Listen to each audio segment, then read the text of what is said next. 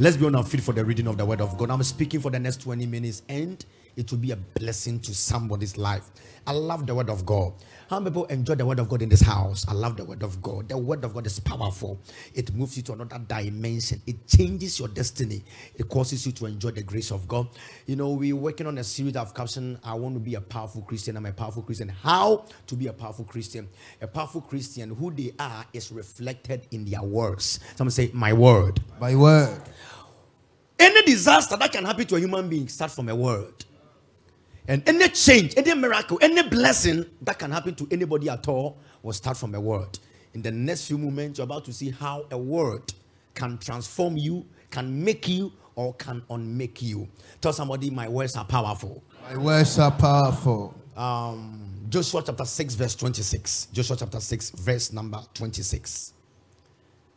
Okay, give me NIV first, then we go by this one. Give me NIV first, then we go by this one. Amen. If I can get NIV first. At that time, Joshua pronounced this solemn oath: curse before the Lord any man who tries to rebuild this city, Jericho. At the cost of the firstborn, the person firstborn will die. And when the person is about to complete the house, the lastborn will die. Talk to somebody, say, my neighbor. My neighbor. Who has spoken? Who has spoken? You may be seated. Let me tell you something. One day, there is a man, his name is called Joshua. Give me a circle up. The man is called Joshua.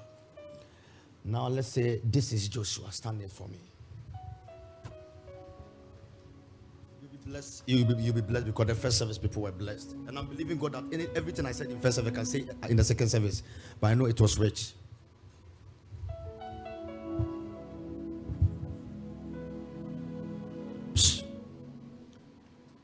God used him to defeat Jericho. This is Jericho.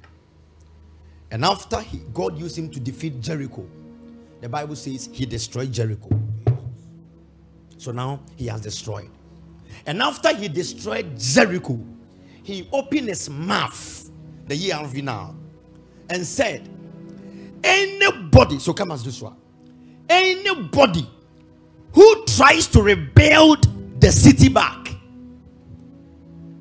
when he lays the foundation, he will lose his older son. When he is finishing the property, the young son will die. Church, this has been spoken some time ago. Then one day, a man, his name is called Hiel. He got money. He came and said, I've seen a city called Jericho. It's so ugly. I want to build it. But he didn't know that somebody has spoken that if you try to build it, your children will die. Some of you, the family you came out from, you have seen that things are not well. You want to help. You don't know what has been spoken. So truly and behold, 1 Kings 16:34, and let's see what happened. Truly and behold, in Ahab's time, give me the ERV. In Ahab's time, here from Bethel, so a man that is called Hiel, stand here. He has gotten money. He rebuilt that city, the town of Jericho. So now he has come to rebuild it. He's happy, money has come. But when Hiel started to work on the city, his oldest son died. His youngest son died in accordance to the word that Joshua has spoken. But this time around, Joshua was dead. Child of God, hear me. He came to do something good, but somebody has already put a curse that if you try to build, your children will die. Because he was trying to build, he had 2 funerals in the house. The last time you wanted to start your project, what happened to you? The last time you made your mind to marry, what happened? The last time you had an idea to start something great, what happened? It's not your fault. Joshua has spoken. And today I want to ask you one question. Which Joshua has spoken? Jesus.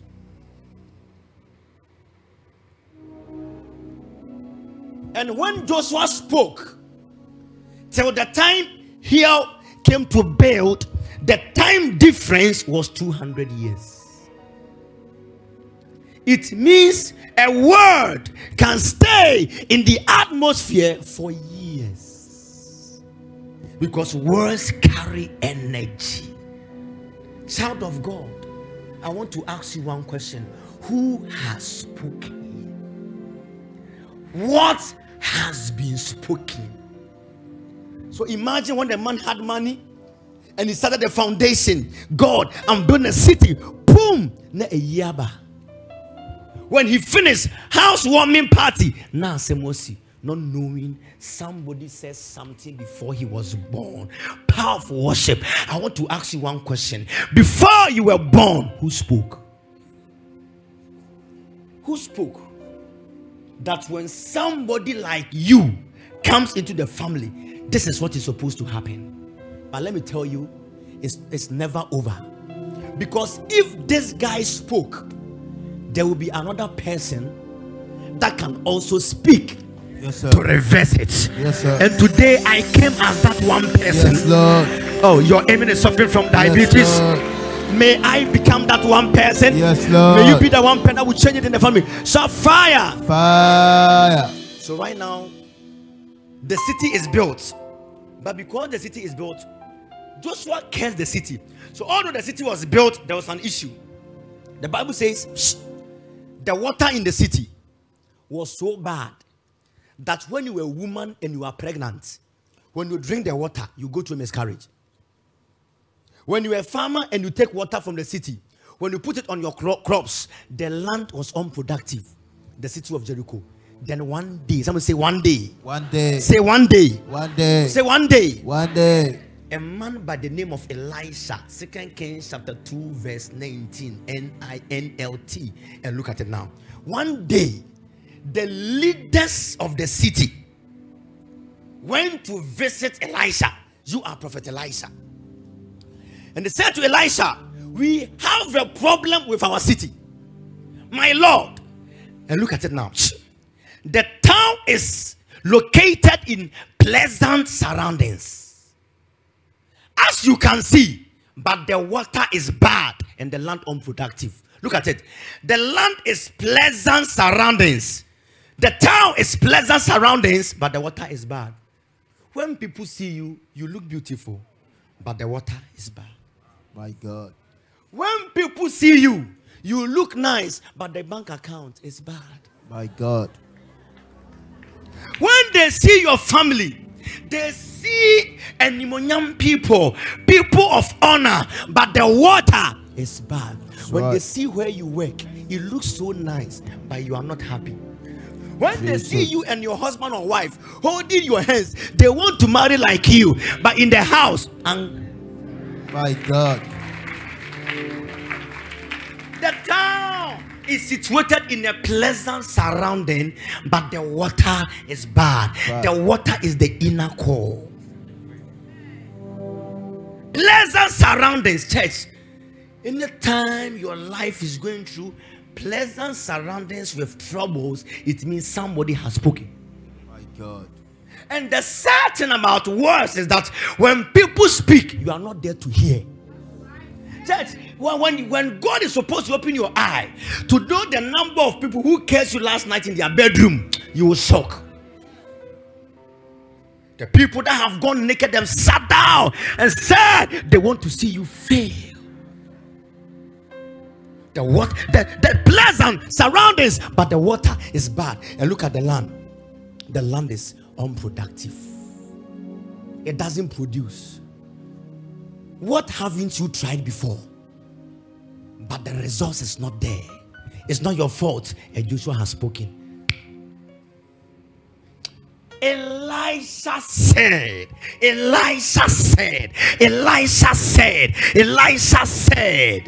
bring me a new bowl. Bring me a new bowl. No, stand there. You have a job to do here. Bring me a new bowl. Bring me a new bowl. Bring me a new bow. Bring me a new bow. Fast. People have to be smart. Come on. You know how I work. Bring me a new bow.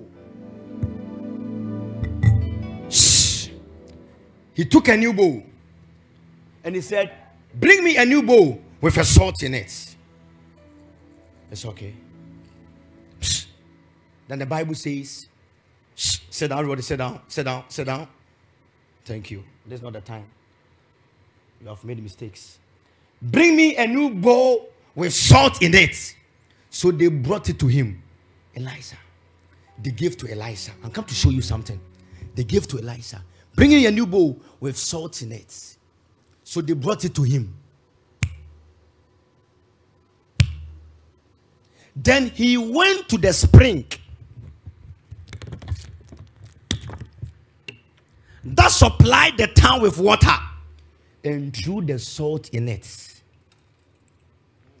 And he said, this is what the Lord says. I have purified this water. It will no longer cause death or infertility. Don't clap here. 22.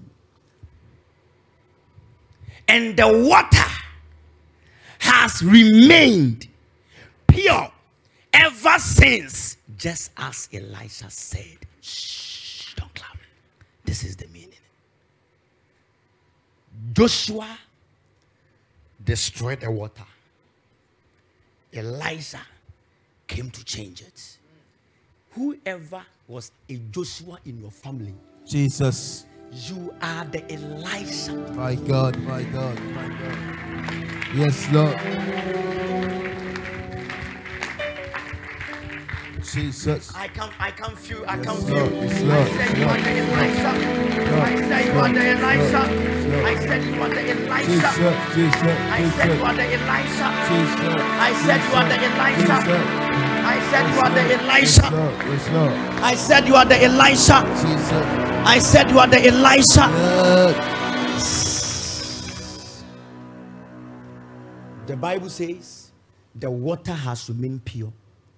So if you check the whole scenario, is two things. Somebody destroyed it. Somebody came to make it well. But before somebody comes to make it, somebody died out of it. So it means if you don't solve the problem can kill you. Yes, sir. But can I stand here to prophesy to somebody? Prophesy. I said, can I stand here to prophesy to somebody? Yes. Anything in your family Jesus. that has been a battle, a crisis, Jesus. that wants to destroy your life, Yes, Lord. you are the Elisha. Jesus. You are the Elisha. Jesus. You are the Elisha. Jesus. Shout, I am the Elisha. I am the Sit Elisha. down for 1 minute. The reason why it was Elisha who came to change the whole scenario was because Elisha received a double portion. So because he had the double portion, he had the power and the ability to stop what was going on. And hear me? Shh. The time Joshua cursed the city, to the time here came to build, the time elapsed in between was 200 years. Child of God, if an Elisha doesn't rise up, more people will perish. Sister, who are you waiting for? My brother, who are you waiting for? Because they told you in this family, if you try. So who is supposed to try?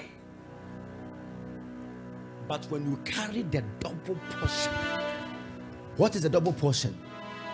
You are a powerful Christian. Somebody reaches up in the family and somebody came here and their family house was broken, was about to break, and they wanted to go and build it. Their business collapsed. One day, a woman came here. She was wearing black. Young lady. I said, why are you wearing black? She said, my husband is dead. I said, before you tell me why your husband died, let me tell you what happened. Do you remember? And I said to the woman, maybe your husband has not told you. He tried to go and build a house for the father. He said, Papa, when he built the house for the father, the day they were doing the housewarming parties, when he collapsed and died. And I told her that because the father's own sister said, why has your child come to build a house in the village for you to show when and yet in disgrace here? I don't know how to explain it. Why has your child built you a house to glorify you, and for us there, it to let us people know that our children didn't succeed? God. The guy, 38 years, died. Because somebody doesn't want things to happen. That's right. Church, in this context, forget about Joshua being a man of God. Joshua can represent anybody. Yes, sir. I said Joshua can represent anybody. Yes, sir. Can I stand there and pause? And I just felt some. Can I tell you? Jesus. If any man of God, My God. has stand somewhere to curse you, Jesus. Matoye ayaya, Yandole abrantas, Jesus. Yale abo kayaya, Lie apatatos, Yandili abrandaya, Jesus. Landole abadeyaya, Yakato, Polo ayandeya bayaya, Yandala brandeya kataya, Zile abrantaya, Yandala basadaya, La yandala baya.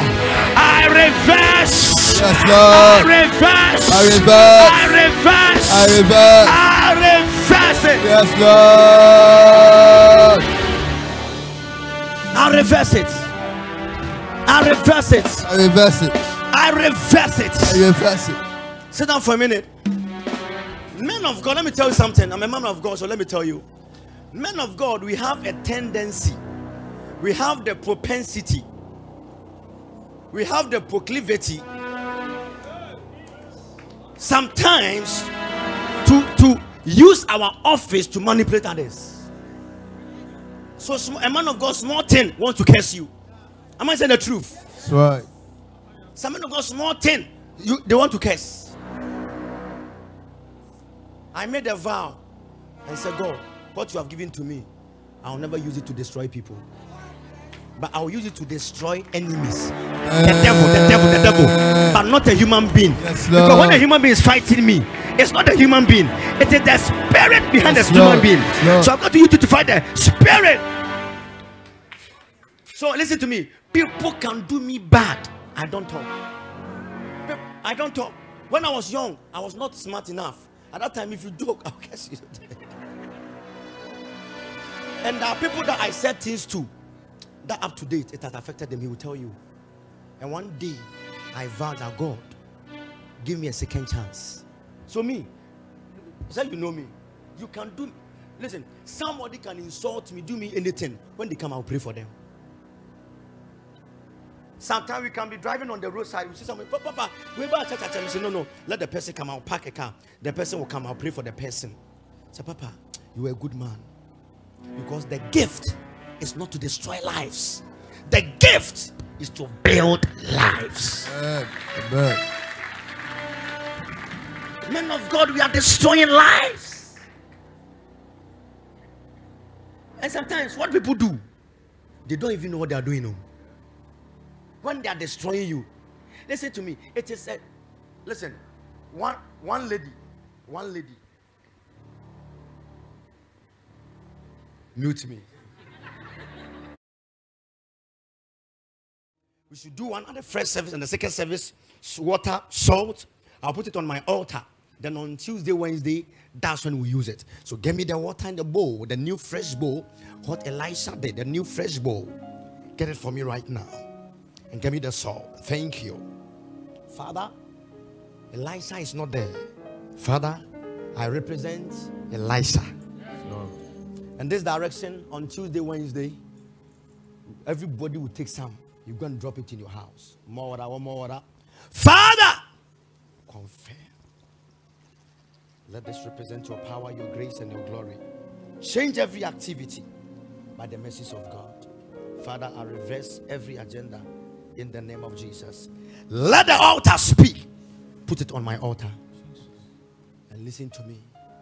Something will change. Stretch your hands on the altar. Whatever I declare, you shout, I change it.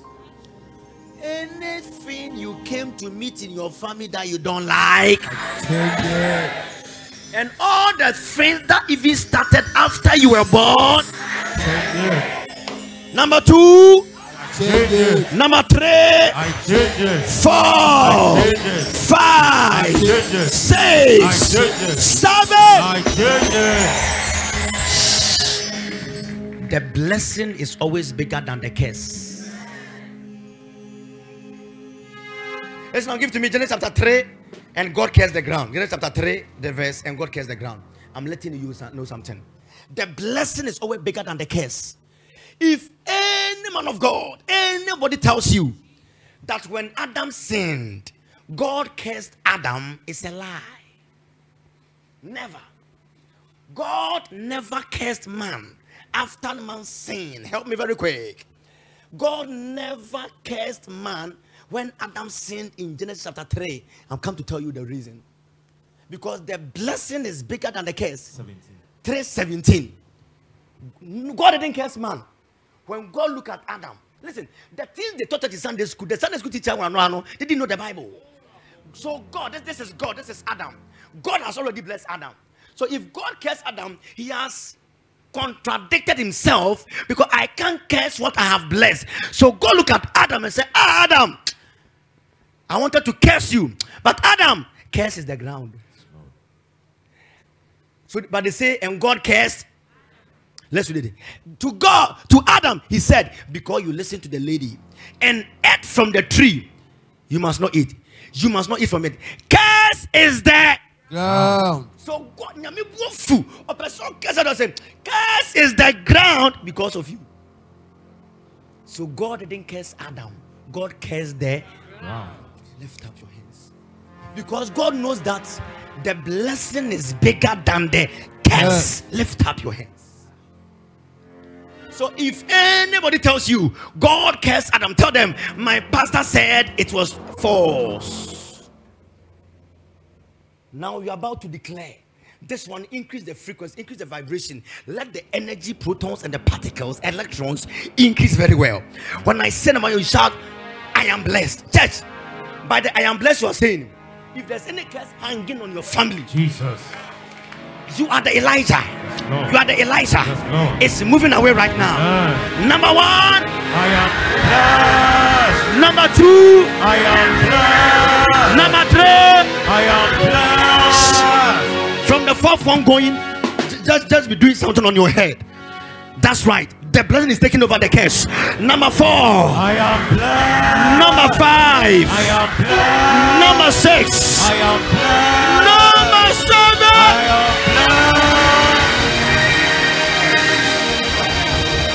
blessed. Bless your holy name.